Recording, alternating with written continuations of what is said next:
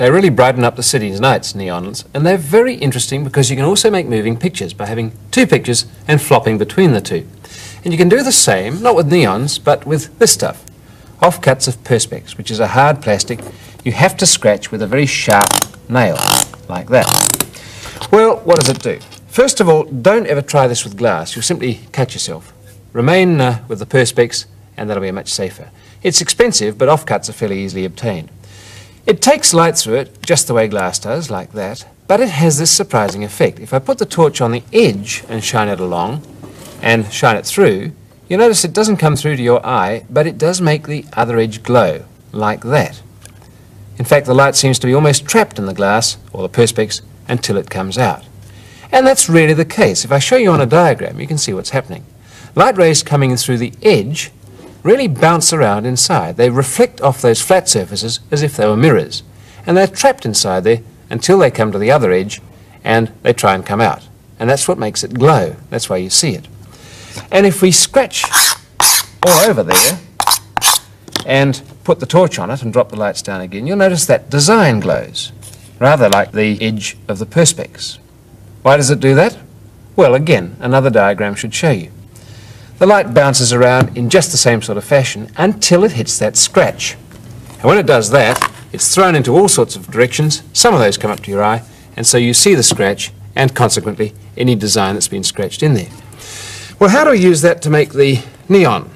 First of all, if you want two pictures at least, you'll need to get a Perspex piece and cut it into two. And cutting Perspex can be done with a saw, but if you're careful, it can be done like this too.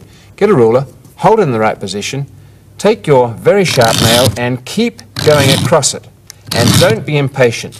Give it 20, 30, 40, even 50 cuts until you've really made a deep impression on that. Otherwise, it's not going to break where you want it to. Whoopsie, that would be a mess up. But we won't go back because we'll lose too much time.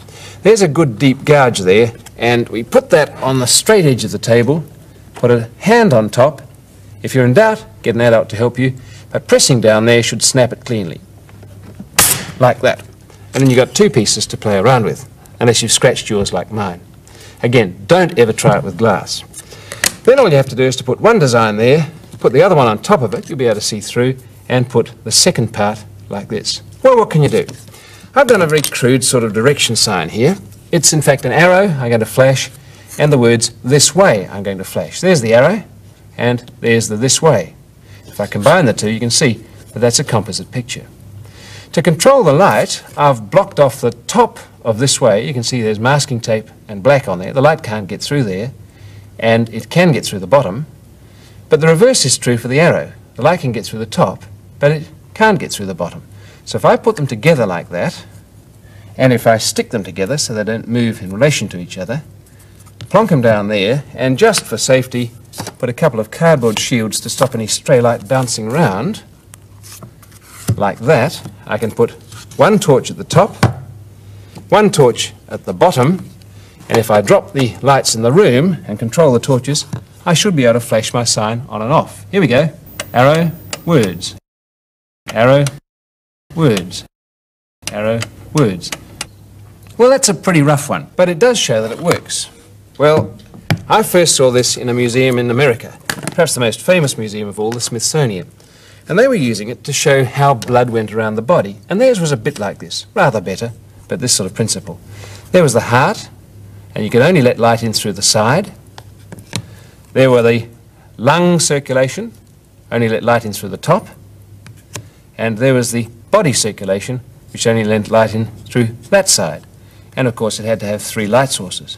So all of those things could be lined up like that, stuck together to stop them moving, masked off with black to stop any stray light getting to your eye, and by using 3 torches, one at the top, one at each side, like this, 1, 2, 3, with a bit of luck and 3 hands, you could change the lights around and have a museum display like this.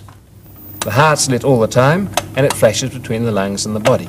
Body, lungs, body, lungs, body, lungs. And that gives you something of the effect that you can get if you take a bit more time than I have and set them up like that.